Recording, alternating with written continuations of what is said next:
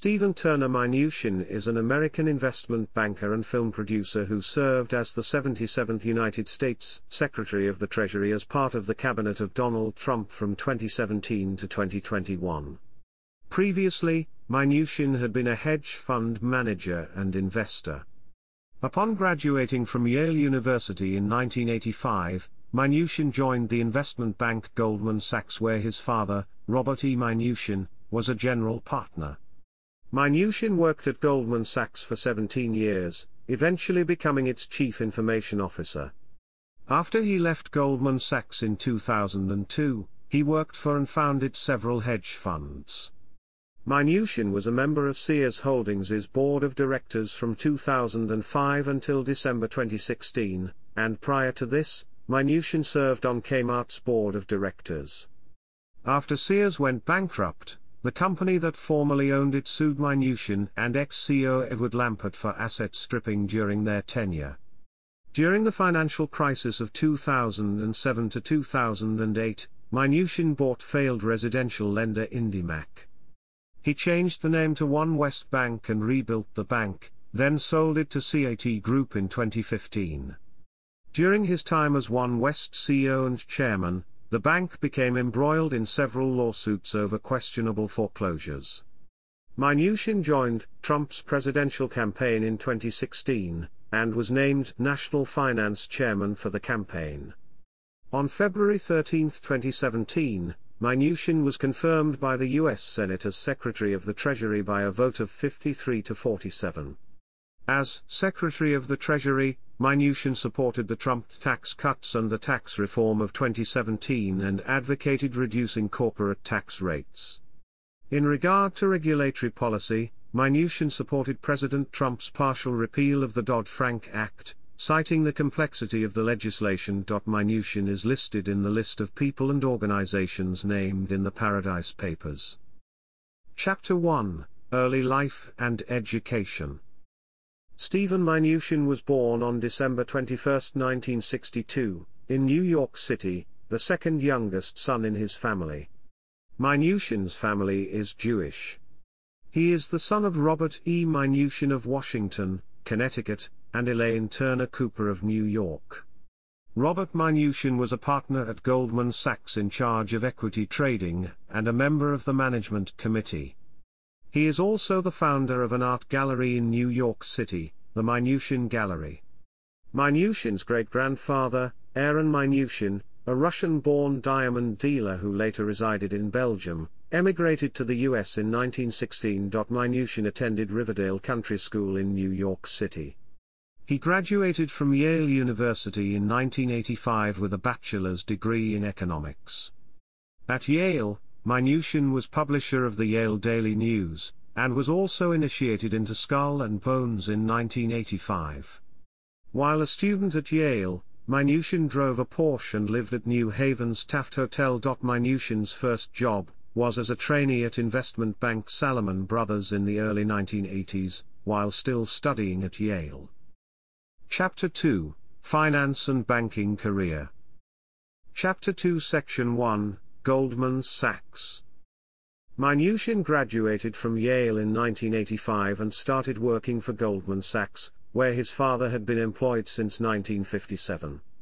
Mnuchin started in the mortgage department, and became a partner at Goldman in 1994. Until he left the company in 2002, Mnuchin held the following positions as a partner: November 1994, December 1998, head of the Mortgage Securities Department. December 1998, November 1999, overseeing mortgages, U.S. governments, money markets, and municipals at Fixed Income, Currency, and Commodities Division. December 1999, February 2001, member of the Executive Committee and co-head of the Technology Operating Committee. February 2001, December 2001, Executive Vice President and Co-Chief Information Officer. December 2001 to 2002, Executive Vice President, member of the Management Committee, and Chief Information Officer Mnuchin left Goldman Sachs in 2002 after 17 years of employment, with an estimated $46 million of company stock and $12.6 million in compensation that he received in the months prior to his departure. Chapter 2 Section 2, Hedge Funds. After he left Goldman Sachs in 2002, Mnuchin briefly worked as vice chairman of hedge fund ESL Investments, which is owned by his Yale roommate Edward Lampert. From 2003 to 2004 he worked as chief executive officer at SFM Capital Management, a fund backed by George Soros. Mnuchin founded a hedge fund called Dune Capital Management, named for a spot near his house in the Hamptons, in 2004 with two former Goldman partners. After its founding, Mnuchin served as the CEO of the company. The firm invested in at least two Donald Trump projects, the Trump International Hotel and Tower in Honolulu and its namesake in Chicago. Dune Capital Management and other lenders to the skyscraper in Chicago were sued by Trump before a settlement was reached. Mnuchin was outbid by Lone Star Funds on a portfolio of residential mortgage-backed collateralized debt obligations being sold by Merrill Lynch during the financial crisis, which sold for $6.70 billion. Mnuchin has been criticized for his use of offshore entities for investment purposes as a hedge fund manager, which is a common practice in the industry. Mnuchin has stated, "In no way did I use to avoid U.S. taxes." Chapter 2 Section 3, 1. West. Chapter 2 Section 3 Subsection 2 Purchase of IndyMac and other loan portfolios. In 2009, a group led by Mnuchin bought California-based residential lender IndyMac, which had been in receivership by the FDIC and owned $23.5 billion in commercial loans, mortgages, and mortgage-backed securities. The purchase price was a $4.7 billion discount to its book value. Mnuchin's investment group included George Soros, hedge fund manager John Paulson, former Goldman Sachs executive J. Christopher Flowers, and Dell Computer founder Michael Dell. The FDIC agreed to retain some of the more problematic assets of the bank, and signed a loss-sharing agreement. The FDIC was estimated to be required to pay $2.4 billion to IndyMac under the shared loss agreement. After purchasing IndyMac, renamed One West Bank, Mnuchin moved into a 20,000-square-foot house in Bel Air to begin his tenure as CEO and chairman. One West then bought several other failed banks including First Federal Bank of California in 2009 and La Jolla Bank in 2010. Furthermore, One West bought a portfolio belonging to Citi Holdings for $1.4 billion. One West was profitable 1 year after Mnuchin had bought it, and it became the largest bank of Southern California, with assets worth $27 billion. Chapter 2 Section 3 Subsection 3 Sale to CAT. In 2015, Mnuchin sold One West to CAT Group for $3.4 billion. After the acquisition by CAT, Mnuchin remained at One West, and became a member of CAT Group's board of directors. As of August 2016, Mnuchin owned $97 million in CAT Group stock, most of which he had received in exchange for his stake in One West. On December 2, 2016, Mnuchin resigned from the board of directors of CAT as a result of his selection as nominee for Secretary of the Treasury. Chapter 2 Section 3 Subsection 4 Foreclosures. One West was criticized for aggressively foreclosing on homeowners. In the 5 years following Mnuchin's acquisition of One West, the bank foreclosed on 36,000 homes in California, leading local activists to begin calling Mnuchin the foreclosure king. The high foreclosure rate might have been a result of the loss-sharing agreement with the FDIC, whereby the FDIC had to reimburse One West for losses.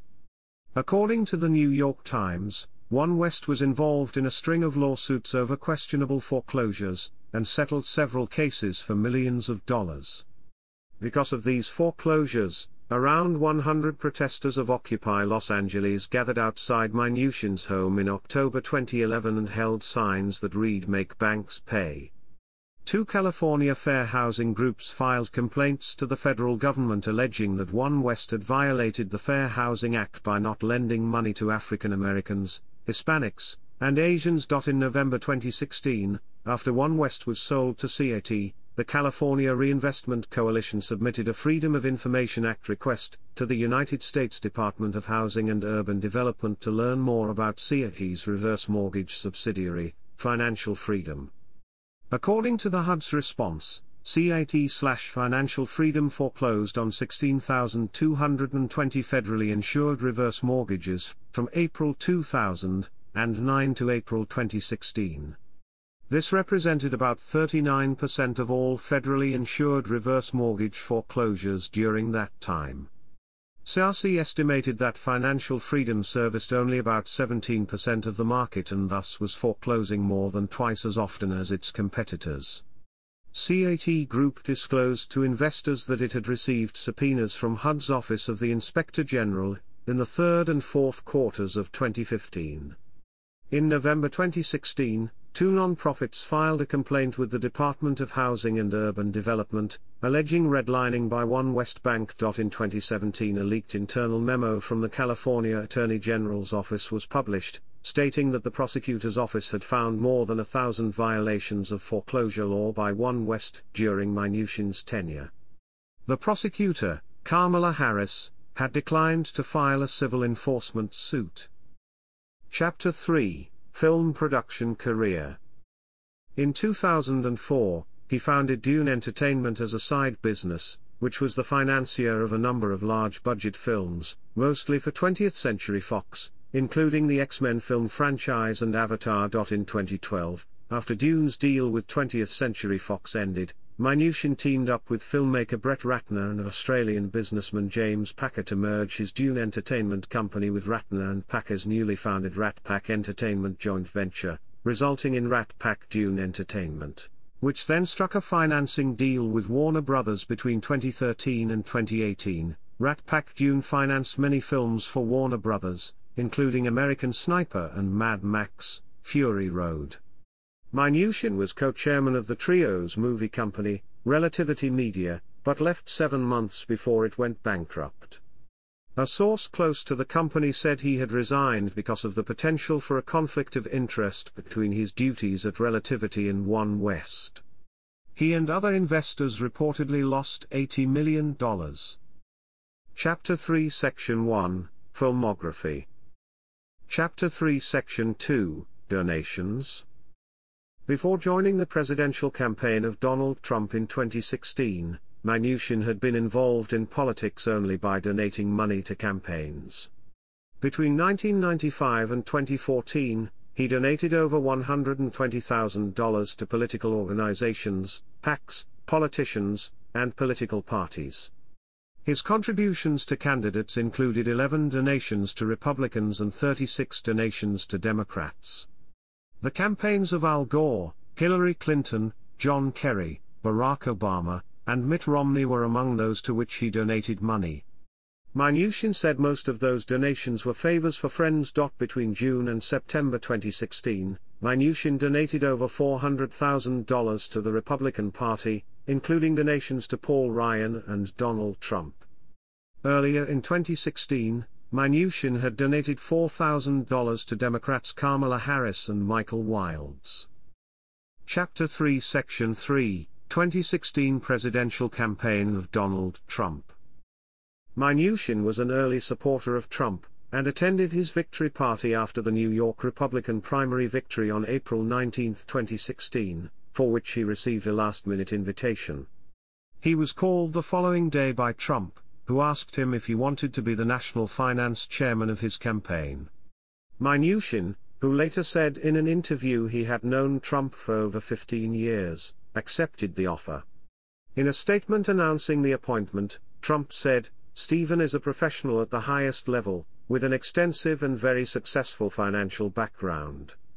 He also said Mnuchin would bring unprecedented experience and expertise that would benefit the Republican Party. After being appointed as the Trump campaign's main fundraiser, Mnuchin said, "It's a great privilege to be working with Mr. Trump to create a world-class finance organization to support the campaign in the general election." Mnuchin worked with Republican National Committee counterpart Louis Eisenberg on a late-developing joint operation for the committee and the Trump campaign. Before Mnuchin's appointment, no large-scale fundraising operation had been started for the Trump campaign. The late summer fundraising goal was close to $500 million. The New York Times described Mnuchin's role during the campaign as relatively behind the scenes, and the newspaper noticed he never seemed to seek the spotlight. During an interview, Mnuchin said that because of his connection to the Trump campaign, a lot of people in California and New York wanted to stop being friends. After Trump won the election, he announced that Mnuchin would join the transition team on November 11. Chapter 3 Section 4, Political Views. In a November 30, 2016, interview on CNBC, Mnuchin called it the Trump administration's job to make sure that the average American has wage increases and good jobs. Furthermore, he said his priority was getting a sustained growth of GDP of 3% or 4%. He said in order to get there, our number one priority is tax reform.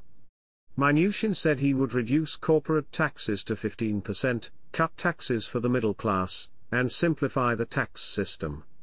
When asked about trade, he said he believed in trade deals with individual countries, as opposed to regional trade deals. Mnuchin said, "This president is going to have open communication with business leaders," when asked about keeping jobs from being offshored to Mexico. During the interview, he also said he wants to strip back parts of Dodd-Frank because he argued it was too complicated, and it prevented banks from lending. He called the stripping back of Dodd-Frank the number one priority on the regulatory side. Chapter 4, Secretary of the Treasury. Chapter 4 Section 1, Nomination and Confirmation. On November 30, 2016, Donald Trump announced on his website that he would nominate Mnuchin as United States Secretary of the Treasury. In the statement, Trump called Mnuchin a world-class financier, banker, and businessman, and he said Mnuchin played an important role in developing his plan to build a dynamic, booming economy. Mnuchin himself said he was honored to have the opportunity to serve our great country in this important role. He called Trump's economic agenda a bold one that creates good-paying jobs and defends the American worker. On February 1, 2017, the Senate Finance Committee approved his nomination by a vote of 11-0 with all Democrats boycotting the vote, sending the nomination to the Senate floor. After the nomination was announced, Mnuchin resigned from his position on the Board of Trustees of the Museum of Contemporary Art, Los Angeles, to which he had donated between $100,000 and $250,000. When the pick was announced, Mnuchin was also a member of the boards of UCLA Health System, the New York Presbyterian Hospital, and the Los Angeles Police Foundation. The New York Times noted that Mnuchin's selection fits uneasily with much of Mr. Trump's campaign attacks on the financial industry. For example, an ad of Trump's campaign said Goldman Sachs CEO had robbed working class. Mnuchin is the third former Goldman Sachs executive to serve in the job, after Hank Paulson, under President George W. Bush, and Robert Rubin, under President Bill Clinton, in the 2000s and 1990s, respectively. During his Senate confirmation hearing on January 19, 2017, Mnuchin was criticized by Democrats for One West's foreclose practices. Mnuchin said, "Since I was first nominated to serve as Treasury Secretary, I have been maligned as taking advantage of others' hardships in order to earn a buck." Nothing could be further from the truth. During the hearing, it was also noted that Mnuchin had failed to disclose $95 million of real estate that he owned and his role as director of Dune Capital International, an investment fund in a tax haven. Mnuchin described the omissions as mistakes made amid a mountain of bureaucracy. Following Trump's January 2017 announcement about an investigation into voter registration, it was discovered that Mnuchin is registered to vote in both California and New York. On February 13, 2017, Mnuchin was confirmed as Secretary of the Treasury by a vote of 53-47.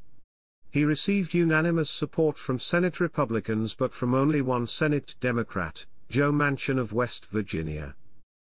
Chapter 4 Section 2, Tenure. Chapter 4 Section 2 Subsection 2 Artificial Intelligence.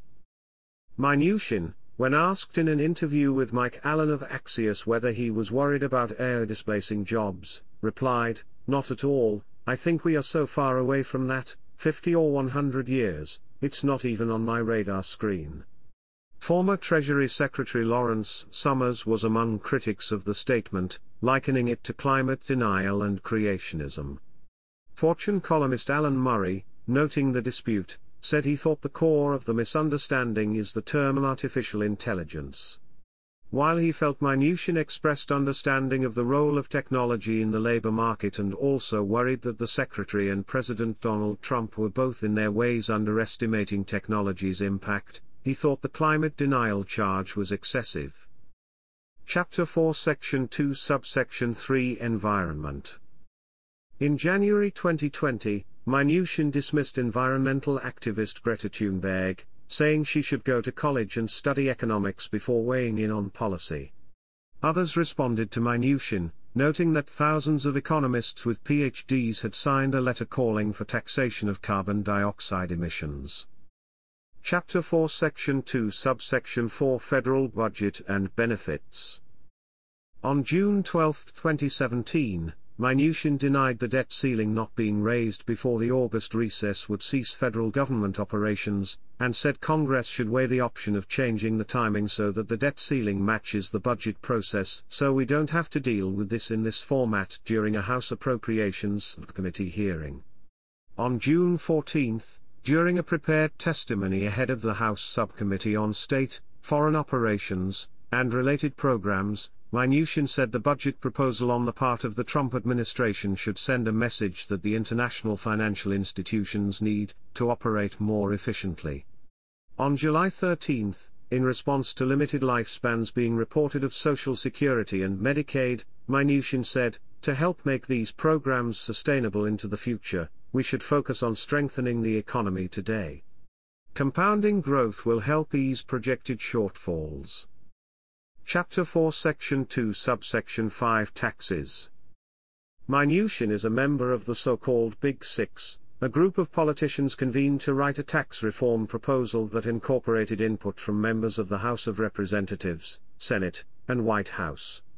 In addition to Mnuchin, the group consists of Senators Orrin Hatch and Mitch McConnell, Representatives Kevin Brady and Paul Ryan, and National Economic Council Director Gary Cohn. Shortly after the November 2016 election, Mnuchin, as the planned nominee for Secretary of the Treasury, stated in an interview with CNBC that any reductions we have in upper income taxes will be offset by less deductions so that there will be no absolute tax cut for the upper class, which Senator Ron Wyden subsequently called the Mnuchin rule during his Senate confirmation hearing. Brad McMillan, Chief Investment Officer for Commonwealth Financial Network, said a preliminary tax reform proposal by Trump in April 2017 allocates much of the tax relief to the wealthy and could increase the budget deficit. In a May 2017 event moderated by CNBC, Mnuchin stated the intent was to deliver a middle-income tax cut, but that final results depended on the actions of Congress. Mnuchin appeared with White House Director of Legislative Affairs Mark Short in a July 2017 event, when they vowed to have the tax reform proposal before Congress after it resumed operations on September 5, and Mnuchin added that lowering the top rate elimination of huge deductions. So, for most people in the top rate, they're not going to get a tax cut. Mnuchin walked back the Mnuchin rule in a September 2017 interview with CNN prior to the release of the proposed tax reforms, saying the no absolute tax cut for the upper class phrase was never a promise, never a pledge, it was what the president's objective was. Under the tax reform proposal, the top tax rate would decline from 39.6% to 35%, and the budget deficit would likely increase. During an appearance at the Milken Institute Global Conference on May 1, 2017, Mnuchin said the White House and House Republicans were united in views on tax reductions, "We're all on the same page. On 80% of the details, we're in agreement. Another 20%, we need to work through. During a conference in Ottawa on June 9, Mnuchin said government tax receipts were coming in somewhat lower, but that this did not concern the administration. While appearing on ABC News on July 9, Mnuchin confirmed the administration was not considering a tax increase on the American upper class and the upcoming tax plan would finance itself. Mnuchin advocated for the Tax Cuts and Jobs Act of 2017, a bill expected to add $1.5 trillion to the deficit. Mnuchin claimed the bill would pay for itself by causing explosive economic growth. He promised the Treasury was working on an analysis that showed that, and that the analysis would be made public before Congress voted on the legislation. However, on November 30, 2017, sources within the Treasury Department said Mnuchin had ordered no analysis of the tax plan, and that there was no Treasury analysis that showed that the tax cuts would pay for themselves. In December 2017, the Treasury released a one-page report on the tax plan which acknowledged that the plan would not pay for itself through economic growth. In May 2018, Mnuchin instructed his staff to accept a non-low-income tract in Story County, Nevada, as an opportunity zone shortly after attending a Milken Institute event in Beverly Hills with Michael Milken. Milken was already an investor in the Nevada tract.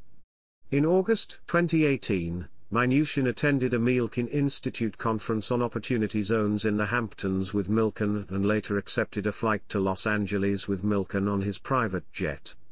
Treasury later issued a regulatory guidance that allows prior investors to benefit from newly designated opportunity zones. Chapter 4 Section 2 Subsection 6 International Relations. At a March 18, 2017, meeting of G20 country finance ministers, Mnuchin supported the Trump administration's trade policy of economic protectionism. During an April 24, 2017, White House briefing, Mnuchin announced Department of Treasury sanctions against the Syrian Scientific Studies and Research Center. He said the sanctions were designed to create accountability for the Bashar al-Assad regime and its supporters in the wake of their violations both of UN Security Council resolutions and of the Chemical Weapons Convention. On June 29, Mnuchin announced the Bank of Dandong, a Chinese bank, had sanctions imposed on it by the US. He charged the bank with acting as a gateway for North Korea to access the US and international financial systems.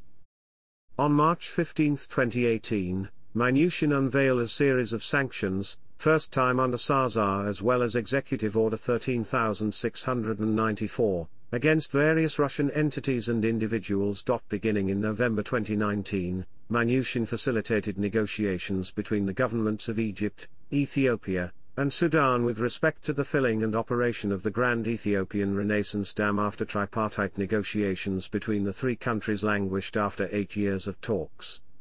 Egypt has opposed the dam, fearing that it will reduce the amount of water it receives from the Nile. In February 2020, Mnuchin stated that final testing and filling should not take place without an agreement. Ethiopian Foreign Minister Gedju Andargachew said Mnuchin's advice to Ethiopia was ill-advised. Chapter 4 Section 2 Subsection 7 Support for President Trump. While briefing reporters on April 26, Mnuchin said President Trump has no intention to release his tax returns, asserting that Trump has released plenty of information. In the August 2017 Unite the Right rally in Charlottesville, Virginia, opposing the removal of Confederate statues, protesters included neo-Nazis and Klansmen, leading to violent conflicts. President Trump said there was blame on both sides. Several hundred of Mnuchin's Yale classmates drafted a letter urging him to resign from the administration in protest. Mnuchin responded by saying, "While I find it hard to believe I should have to defend myself on this, or the president, I feel compelled to let you know that the president in no way, shape, or form, believes that neo-Nazi and other hate groups who endorse violence are equivalent to groups that demonstrate in peaceful and lawful ways." On September 24, Mnuchin appeared on This Week and State of the Union to defend Trump's call to get that son of a bitch off the field right now, referring to the protests by professional athletes starting in 2016, most notably marked by Colin Kaepernick kneeling during the pre-game singing of the national anthem. Mnuchin said, "It's not about race, it's not about free speech. They can do free speech on their own time. His is about respect for the military and first responders in the country. Chapter 4 Section 2 Subsection 8 Comments on Lego Batman Movie. In March 2017, Mnuchin drew ethics concerns as regarding a statement he had made urging parents to send all your kids to Lego Batman during an interview with Axios, apparently endorsing the Lego Batman movie which he was an executive producer of. Just earlier in the interview, Mnuchin acknowledged, "I'm not allowed to promote anything that I'm involved in." In response, Mnuchin wrote in a letter to Walter Shaw at the Office of Government Ethics that he should not have made that statement, and assured the OGE that it was not my intention to make a product endorsement. Chapter 4 Section 2 Subsection 9 Divestment from prior businesses. In May 2017, it was reported that Mnuchin's fiancée, Louise Linton, had succeeded him as the interim CEO of Dune Entertainment effective February 2017. Mnuchin had stepped down from the role as part of his ethics agreement to divest his business roles in preparation for his appointment as Secretary of the Treasury. Linton's announcement of her role at Dune Entertainment drew the attention of Senator Ron Wyden, a member of the Senate Finance Committee, who questioned whether the appointment of Linton meant Mnuchin had fully divested from the company. Although the Department of the Treasury replied that she was serving in an uncompensated capacity, Linton resigned as interim CEO later in May. Chapter 4 Section 2 Subsection 10 Use of Government Aircraft. Following criticism of his use of a United States Air Force jet on a trip to Kentucky that involved viewing the solar eclipse, the Treasury Department's Office of the Inspector General opened up an inquiry into Mnuchin's use of government aircraft. The watchdog group Citizens for Responsibility and Ethics in Washington filed a Freedom of Information Act request regarding Mnuchin's use of government aircraft. After the government failed to respond to the FOIA request, Crew sued the Department of the Treasury to release the documents. Mnuchin denied the trip was related to viewing the solar eclipse, saying, "People in Kentucky took very seriously. Being a New Yorker, I don't have any interest in watching the eclipse." Mnuchin, who was accompanied by his wife Louise Linton on the trip, reimbursed the government for Linton's travel to Kentucky, which amounted to $595 out of a total cost of $26,900. During the OIG's investigation into Mnuchin's use of government aircraft, it was revealed that Mnuchin had requested a military jet for his honeymoon travel to Europe in June 2017. Mnuchin stated that, as a member of the United States National Security Council, he needed access to secure communications during his honeymoon, but withdrew his request for the military jet after an alternative was identified. Mnuchin stated, "I'm very sensitive to the use of government funds. I've never asked the government to pay for my personal travel." The story was quite misreported. The OIG investigation also showed Mnuchin had taken a USAF C-37A, the military designation of the Gulfstream V, to return from New York to Washington on August 15 after flying to New York commercially. Although the request for travel on the military jet was initiated by Mnuchin's office, the aircraft had previously been used to fly Transportation Secretary Elaine Chao from Joint Base Andrews to Teterboro Airport. Mnuchin's return flight lasted less than an hour and had an operating cost of at least $25,000. The OIG released its report on October 4, 2017, concluding that there was no violation of law in these requests and uses of government aircraft by Mnuchin, but also expressing concern regarding a disconnect between the standard of proof called for in the Daily Memo, and the actual amount of proof provided by Treasury and accepted by the White House in justifying these trip requests. The referenced Daily Memo was issued by then White House Chief of Staff William M. Daley on April 4, 2011, and it stated the standards for use of government aircraft by senior executive branch officials were given in OMB Circular A-126, dated February 10, 1993. The Daily Memo also states that travel using military aircraft must be considered a White House support mission, taken at the specific direction of the President under one of a set of limited circumstances that make commercial transportation unacceptable. The typical reimbursement paid by requesting federal executive agencies covers only the cost of an equivalent coach ticket on a commercial flight. In the report, the OIG reviewed 9 travel requests by mə-NOO-shin for military air transportation since March 2017, of which 7 were approved and taken, 1 was withdrawn, and 1 was approved with travel pending in late October 2017. The total cost of the 7 trips taken was $811,800, calculated from per-hour cost and operating hours for the specific aircraft, or Air Force-provided direct costs of operations. 2 of the flights, taken to Europe in March and May 2017, each cost more than $300,000. On one flight, to Ottawa in June, mə-NOO-shin was accompanied by his then-fiancée Linton. The total cost of the Ottawa trip was $16,350, and the reimbursement repaid for Linton's cost of travel was $744. Due to an inconsistency in the records provided for the trip to New York on August 15, the OIG opened a second inquiry in October 2017, to assure that have in fact received all relevant records.